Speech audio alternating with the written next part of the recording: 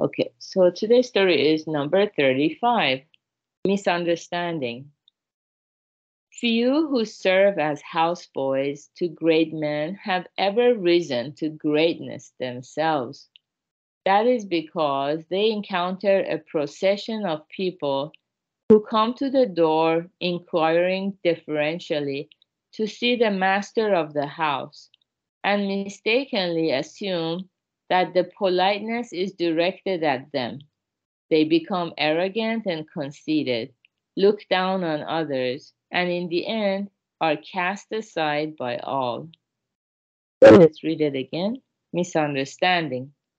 Few who serve as houseboys to great men have ever risen to greatness themselves.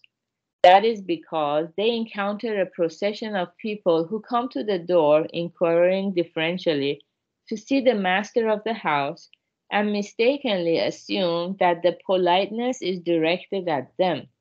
They become arrogant and conceited, look down on others, and in the end are cast aside by all. Okay, very good.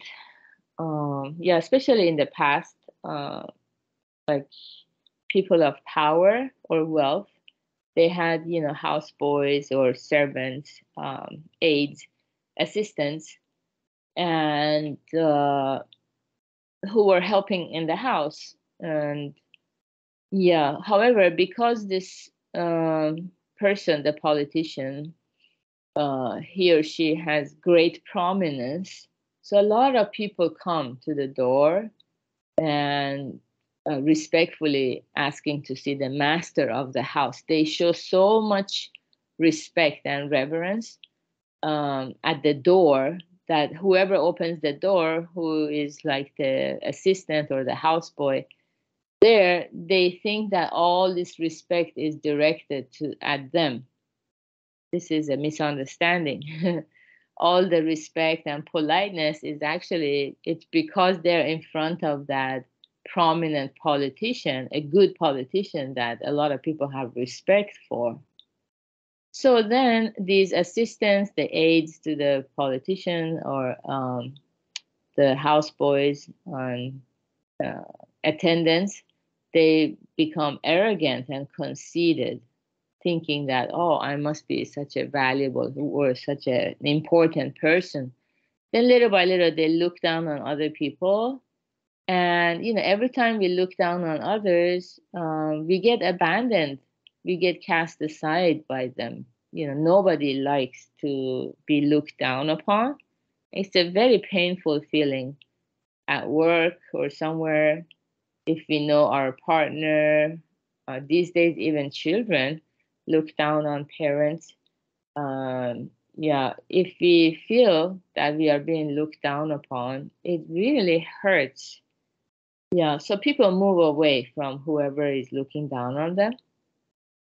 And it brings a lot of suffering, obviously, isolation and suffering. So it's important for us, if we apply this to our everyday life too. So, a lot of people who teach Buddhism, the Dharma has such a healing power. It removes the suffering of people when people listen to it and practice it.